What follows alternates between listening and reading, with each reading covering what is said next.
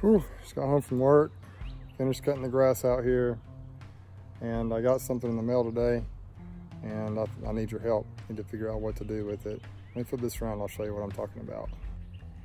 I had a customer last week that bought 2 nukes from me. If you saw that video of me putting the bees from the nukes into his beehives, well, he bought these APIMAYE beehives. And I was really impressed with them, so I thought I'd just order one myself and try it out. So it came today. I ordered it Sunday, and here it is on Thursday. It's already here. But I got a little dilemma. I have those hives back there in my backyard, and I need to figure out which bees are gonna go in this hive. I want you to help me figure that out. My goal, I think, ultimately, if I really like this thing over time, is to get mostly pretty much all my backyard bees in hives like this, just because it'll look better, and I think the bees will thrive in them, and that's kind of my goal. But they are quite expensive, so I'm gonna have to do this slowly. So I just want you to help me figure out which bees I should put in this hive. So I'm gonna just get my bee jacket on, and hopefully they won't get after me. I'm not gonna use smoke or anything.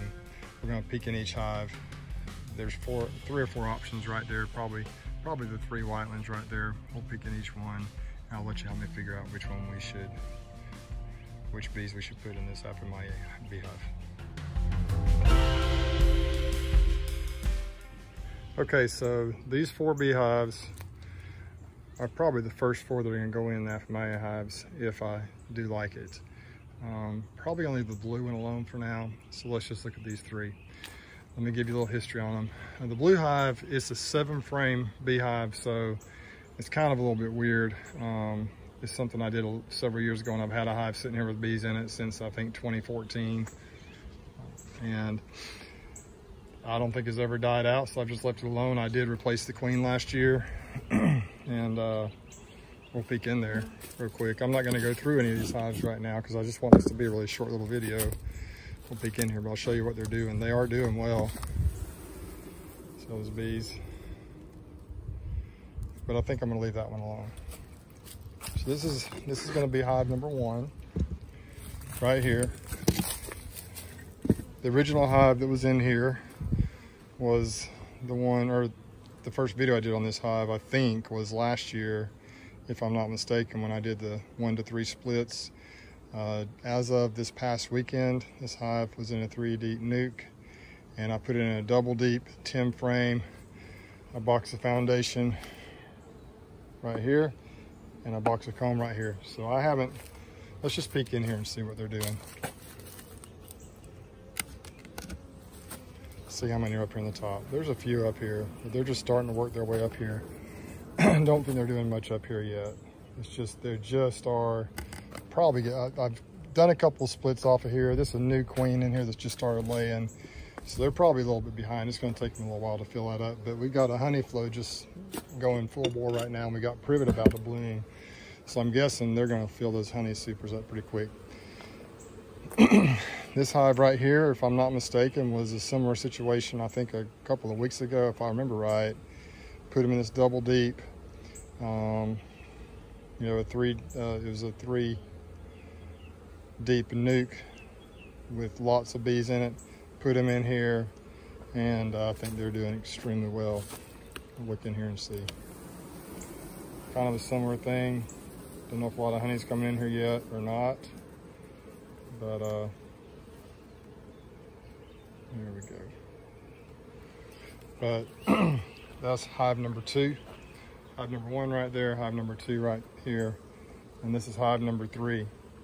This hive right here, I took the original queen out of the one with the brown bottom there, put it in a nuke over here, basically made a split, a nuke, and just moved them into a 10-frame box maybe a couple, 3 weeks ago. They exploded into that. And then I put the second box on here, I think this past weekend, or within the past few days. As you can see, they're just kind of starting to move up in here. This has mostly drawn comb in it.